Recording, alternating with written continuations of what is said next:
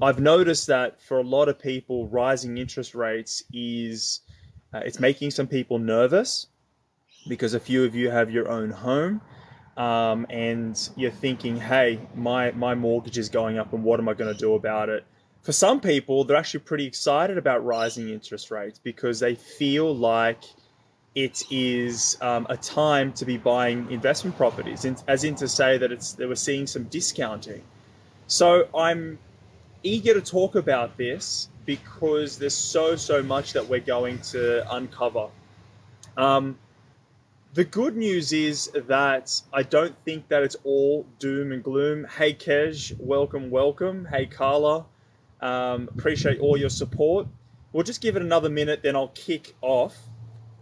Now, what I want to do in this live talk is cover three main topics I have prepared. I'm going to talk about a bit of history with interest rates, and I want to do a little bit of review of where they are today. I want to talk about what it all means, and then what you can anticipate. Someone's asking to go live with me, and how to respond. So, to kick it all off, just Tuesday that passed, we've noticed our interest rates basically rose 0.5%, and that brought the cash rate up to 0.5%. Now, it's not huge, but it is certainly significant, especially since we haven't seen a rate rise since 2010. So it's been more than a decade since we've seen a rate rise, and that's making a lot of people nervous. Some people were teenagers a decade ago. Now, for a little bit of perspective, since January 1990, the average interest rate in Australia has been about 3.93%. And for a bit of context, back in 1990, January, the interest rate was 17.5%. So it's come a long way since then. We've come from 17.5% in 1990, and now we're looking at basically an average rate of 3.93. Where we are today is 0.85%. Steph, I'll answer the Perth thing at the end of the video. And it's been 0.1% since basically November 2020. So for a lot of people, they don't know, they haven't experienced higher interest rates. They've been sitting at 0.1%. And for the bank rate, that's basically meant they've bought their house at 2%, 2.1, 2.2%. Now, by the end of this year, many experts are talking about interest rates rising as much as 2% or being at 2.5%. So that means for you as a borrower or as a homeowner, your bank rate is going to be between 2 and 3% more than that. So you're looking at having bank rates up at maybe 4, 5%, 4.5%. And for a lot of people, that's scary. And I can really empathize with you. If you've gone out over the past 2 years and bought a home for, $1 million, $2 million, and you've got that much debt at 2%, and now you're suddenly facing it going up to 4%, that's incredibly scary, because you're going from, say, $20,000 a year in interest to now $40,000 a year in interest, which is doubling what you anticipate, which is significant. I'm getting a lot of people here that are asking to talk about Perth. Today we're talking about interest rates, and we will come to Perth. So let's talk about what this means, this rising interest rates, and what impact it's going to have practically on the market. Well, first and foremost, it basically means we've got rising costs of debt. Now, with the rising costs of debt, that basically means that it's going to be more expensive to buy your own home. It's going to be more expensive to buy an investment property. So with that, typically when you see rising interest rates may be rising, but is currently stuck in the mud. Yeah, I don't know what that means. But with rising interest rates, it basically means there's going to be less purchases in the market. And we've seen that over the past couple of months, Australia-wide, there has been a slowdown in the growth rates. There has been, in some markets, in Sydney, it's starting to actually go down in price. Only by 1%, but that's just across the Sydney market. So with the change in demand, we're seeing less people come into the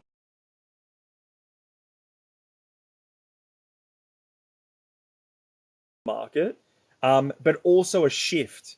Our Wealthi money team have done a property that they purchase. So what that means for the property market is there's going to be a lot of people that will be not buying property, but also there's going to be a shift in demand. People are going to start shifting from spending, say, $1 million to maybe $900,000, maybe $800,000. And what that actually also means is that there's going to be a shift in what people would like to buy. And with that, there's going to be opportunities for that bottom part of the market. But before we get to that, I want to talk about where the fact that with these rising interest rates, that isn't necessarily all doom and gloom. So between 2002 and 2008, we had a really interesting time. Interest rates basically grew from about 4.2% to about 7.2%. So that's a 3% rise in interest rates. And during that time, we saw property prices increase by 50%. So I guess that's one way of saying that's one small anecdote, but it's not all doom and gloom. I think that currently there's a big shock to the market that rates are rising. We're going to see a lot of mortgage pressure. We're going to see a lot of mortgage stress. It's certainly becoming a buyer's market. And what that actually means is there's going to be a lot of deals, and there's going to be a lot of opportunities in the market. So let's talk about now what to look for and how to respond. I had some commenters say that they've got a mortgage, $1.2 million worth of debt. They're basically nervous. They're spending 30% of their income on their mortgage. And my heart goes to you. This is pretty normal. Most Australians spend about 30% of their income on their mortgage or on rent. And in fact, some people go up to about 50%, which is a lot of money. Now, as we said earlier, there's going to be a shift. Less people are going to be buying property. And what that typically means is there's going to be more pressure on the rental system. With less people buying property, there's going to be a lot more people looking to rent. So there is an opportunity there. I guess what the opportunity is in this market is to be investing in real estate rather than buying your own home in many instances. And the reason why I say that is because I've been talking to a lot of friends, family, and clients where previously they were looking at buying a $1.5 million home. They've now reconsidered and thought, hey, with interest rates going up, my wage isn't necessarily going up that fast. Now, with wages not going up that fast, and with households potentially having two incomes going down to two, it's a lot of pressure on someone buying their own home. But if you're buying an investment, if you're buying an affordable investment out in the market, and you're watching rents rise, that gives you a massive opportunity. It means you just got to shift to maybe buying something that is affordable, buying in a market where you're going to see rising rents, and you can take advantage of that. So I suppose this really is a buyer's market. So if you've got a good deposit, you've got a strong income, and you feel confident about your rental income, it's a good time to be hunting. It's a really good time to be hunting. The property market's split into three main categories. You've got the top 25%, the bottom 25%, and then the middle 50%. The middle 50 and the top 25 have started to slow down. We're starting to see a lot of discounting where we're seeing pressure on mortgage pressure. So if you've got the budget, you're going to find some deals over there. For the bottom part of the market, the bottom 25% of the market, you're still seeing that there's a bit of growth. You're also seeing that it's outperforming the middle and top parts of the markets nationwide.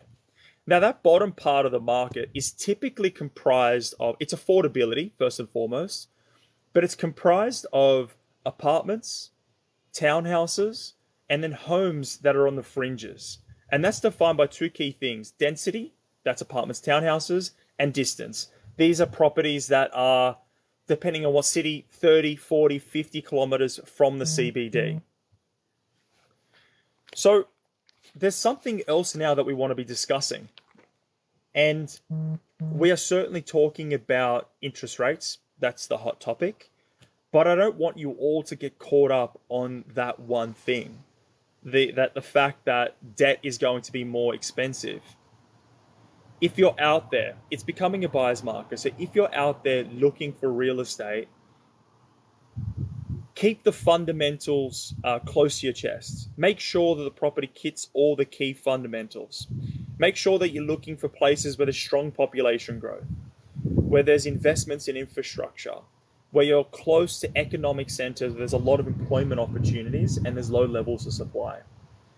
So our hot tip at Wealthi is, if you're looking out in the market, we're going for affordable properties that have strong income growth, where there's really good opportunities for the market to change over time. During this economic cycle, the government's stepping forward and they're inviting more migrants into the country. So they're wanting more people to come back in. During COVID, we lost about 160,000 people, and they anticipate that over the next couple of years, it's going to go to 150,000 people coming back in, about 200,000 people coming in 2023, and then 24, about 220,000 people. That's hundreds of thousands of people coming into the Australian economy looking for opportunities to live and to work. So as an investor, we're following where are the key markets that all of these migrants are coming into. The other thing is we're starting to see tourism coming back, as well as students. This is all pressure on the property market. When tourists come back in, Airbnb gets sucked back up. When students come back into the market, they're all looking to rent as well. Hold on a second here. Let's have a look. If your equity has dropped 20K only, are you better off staying and renovating? You're talking about renovating your own home. I don't think that it's a good idea to be increasing your debt on your own home. It's non-deductible debt. And unless that 20K that you're spending is going to increase the income on that property, I wouldn't be doing that. Now, back to what I was saying there, and what you've pointed to is a really, really good point.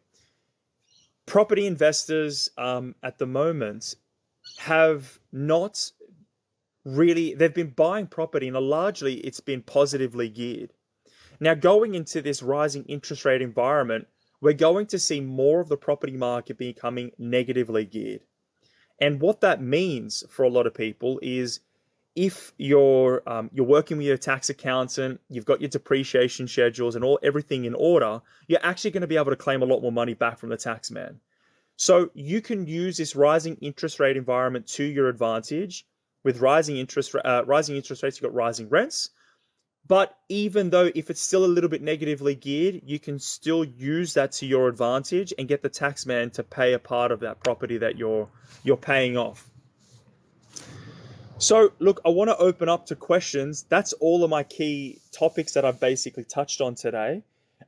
Just to summarize, don't get too scared about this rising interest rate environment. We've seen these in the past. We're going from really, really, really low interest rates to really low interest rates.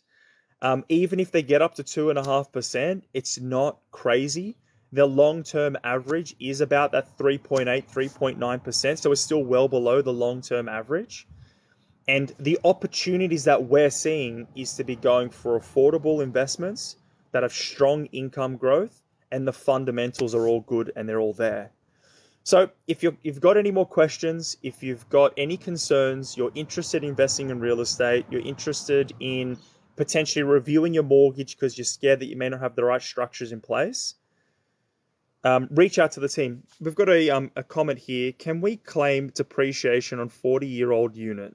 No major work done. Unfortunately, no. I'd say you'd probably need to go and talk to a quantity surveyor. There may still be some depreciation in there, but that's very unlikely. The way the depreciation works on the building is you can typically depreciate it by 2.5% over a 40-year period. I hope that answered your question. I'll just go back into the comments in Perth for an investment property. So when it comes to looking at proper markets and where to invest, it comes down to your budget. It also comes down to your goals. I will say that the Perth property market is, it's for a specific strategy. I'd say that it's more for a income strategy. Perth is one of the strongest rental yielding markets in Australia. It typically rents at about an average of 4.4% gross rental yields. Some markets will rent at 5.5%, which is very good. But on the flip side, it doesn't typically grow as quick as some other markets. Just to do a quick comparison, Perth basically has a long-term average over 30 years grows at about 4%, where Sydney grows at about 6%, and that's for apartments and houses. Whereas from a rental yield perspective, Perth yields at about 4.5%, as I just said, and Sydney yields at about 2.5% to 3%. Now, for specific markets, you can go two ways. One way is you can go stay close to CBD, stay close to the. I prefer to stay close to the water or close to the CBD, or places where you've got some really good aesthetic beauty, culture, lifestyle. But with that, you've got to pay a bit of a premium. Or I go the other way, and that's move out away from the CBD, still stay close to the coastline, buy cheap, get really affordable properties, and get really strong rental returns. I think that's where you're going to get where the best paths are to invest in WA. If you want to know specific suburbs, reach out to the Wealthi team. Hey, Paul. Thanks for joining. We're just wrapping up today's live stream. Thanks for all of your questions. You've been awesome. I hope you've got some value out of today and you're not panicking too much about rising interest rates. And I hope some of you have been inspired to get out there and start property hunting. Good luck with all of your investing, and we'll see you all soon.